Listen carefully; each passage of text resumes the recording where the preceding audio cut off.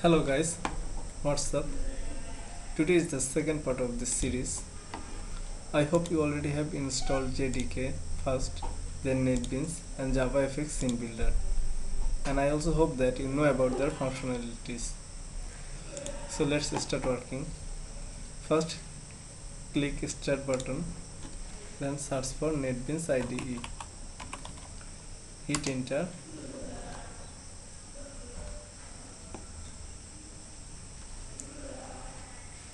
Click File and select New Project. Choose JavaFX and then JavaFX XML application. Click Next.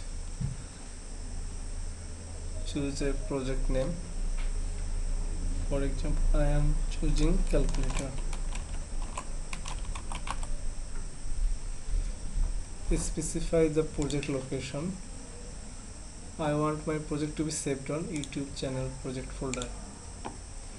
Choose JavaFX platform JDK 1.8 and I don't want to be created a main class named calculator, so I uncheck it and hit finish.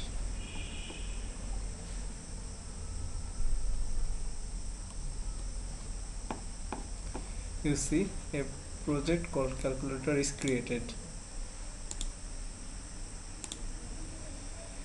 Here are two source files. One of them is fxml.document.fxml. This file contains the user interface, that means the design of the software, and this file contains the method. You see, there is no main class to call these methods, so we need to create a main class file. So click default package and then new Java class. I give the class name main class.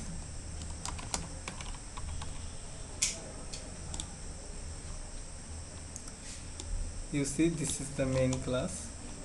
We need to extend it.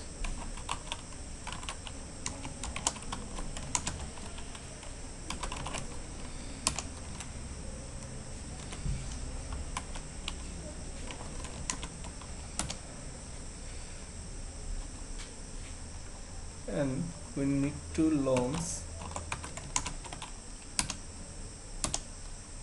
the main class. You see, here is a warning, tells that implement all abstract methods. So we need to create its abstract methods. Public void start stage primary stage add import. You see, all the warnings are gone. To connect with fxml and the fxml document controller file, we need to create a link. So let's write the code.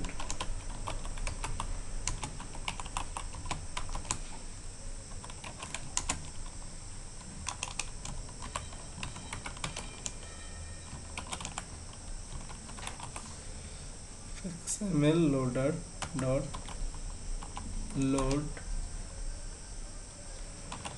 get class dot get resource fxml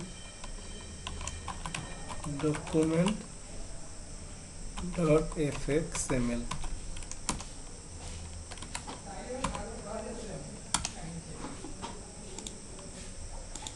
Add import, add throws. We need to create a scene.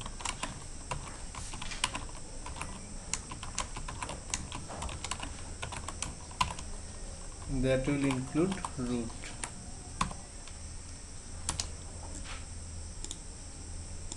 Add import, and we need to show the primary stage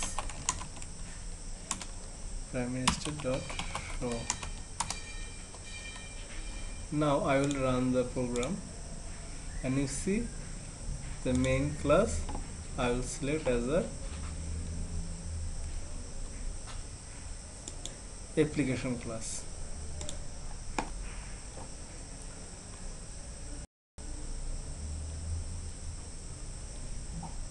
After running the program, you will see a window. That means the program works correctly. Then I will open XML document file.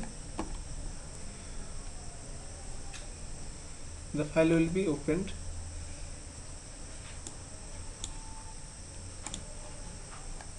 You see, we do not need this window, so I will delete it.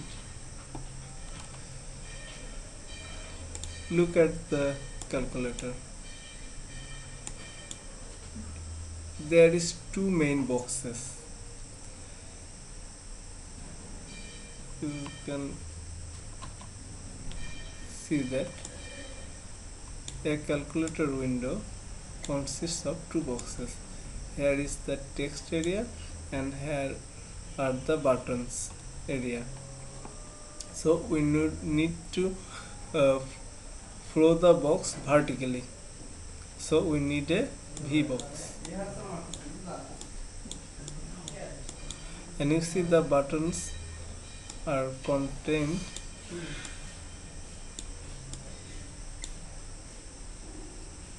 vertical box and horizontal boxes. So we need a grid pen.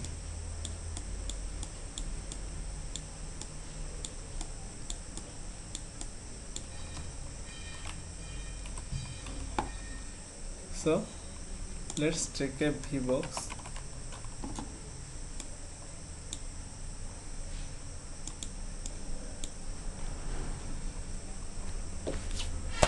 I'll set the preferred width to 55 and preferred height 300. So let's preview the window. Here is our window. It looks similar like our calculator. So what do we need? We need a text field.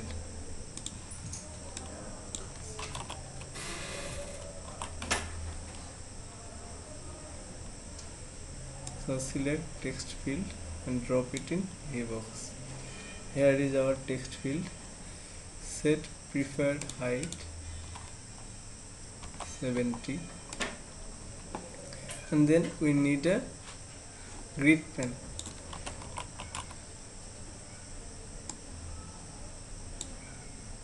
Here is our grid pen, and we need to set 4 columns and 1, 2, 3, 4, 5 rows. So add column after.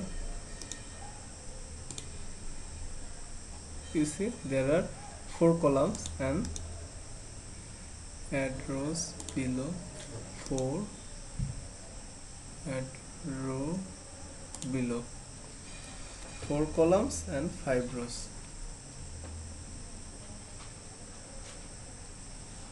Then we need to select buttons.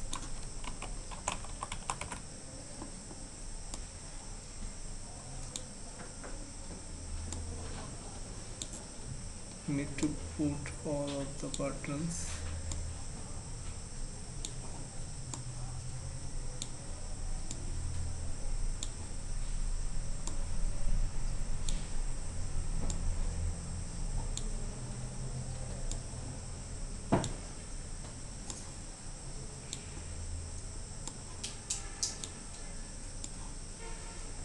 One after another.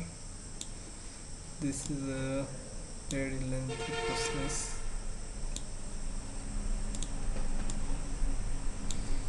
You must be patient.